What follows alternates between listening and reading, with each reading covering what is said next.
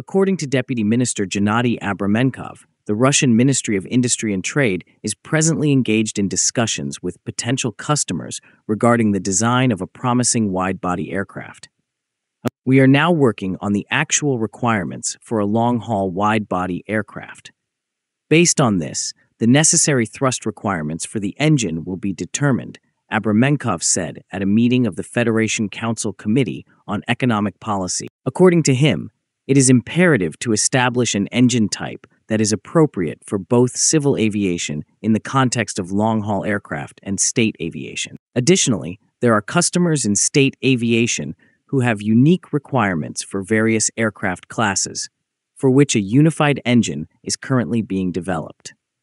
Consequently, we are currently engaged in the process of collaborating with all of these consumers to ascertain the aircraft designs, evaluate the genuine requirement for engine thrust, and continue engine development, the Deputy Minister stated. The intention is to develop a variety of heavy PD-35 engines with a propulsion capacity of 26 to 35 tons for the purpose of equipping wide-body aircraft.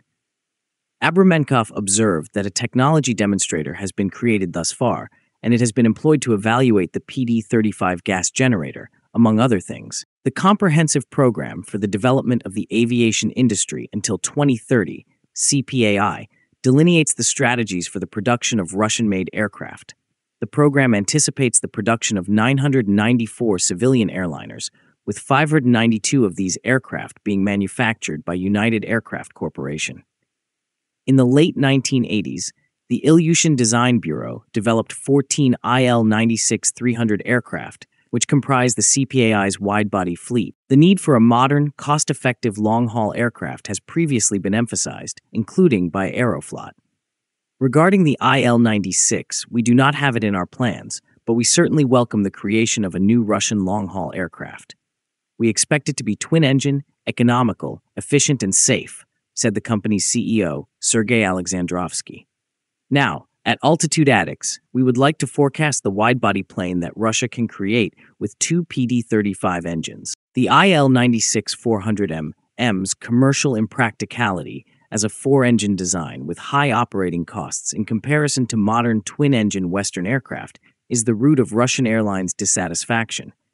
The Il-96-400M is currently being manufactured for government and cargo purposes, and as a testbed, a new wide-body aircraft, post-2030, is being developed by Russia, featuring PD-35 engines, 35 to 38 tons of thrust, and a composite wing.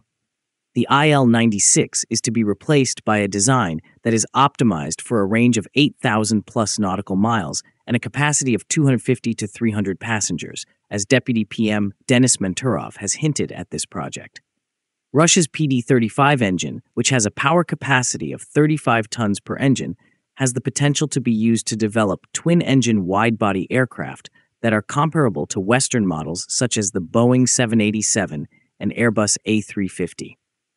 The PD-35, designed by United Engine Corporation, is the most powerful engine ever developed in Russia.